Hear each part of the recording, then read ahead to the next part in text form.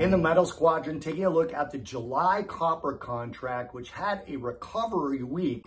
Copper is up over 2.4% this week and over 4% since the May 12th low close. First week higher for copper since the week of April 4th, although we finished lower today by about 1/3%. 4.2690 was the settlement price area. On the low, 42505.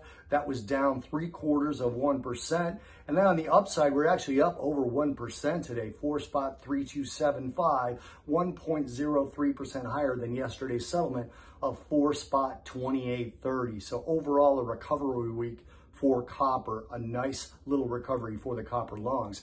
Now, potential demand is part of the driver on the long side of things in the short term. China's very focused on their reopening plans. They're still in effect with the zero COVID strategy, but Shanghai specifically and a lot of the different provinces of China are focused on reopening and getting the economy going again.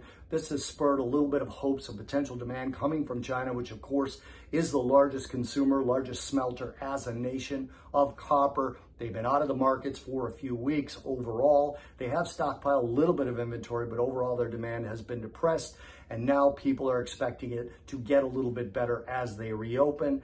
And then the supply side of things hasn't been bad, but a lot of copper smelters now are buying recycled copper and smelting it into new copper to stockpile supply for the next potential supply shortage or supply shock that goes with that increased demand. So overall, that means slightly higher to stable prices if that actually comes to pass. Today, though, down 1/3%. Overall, up on the week for copper.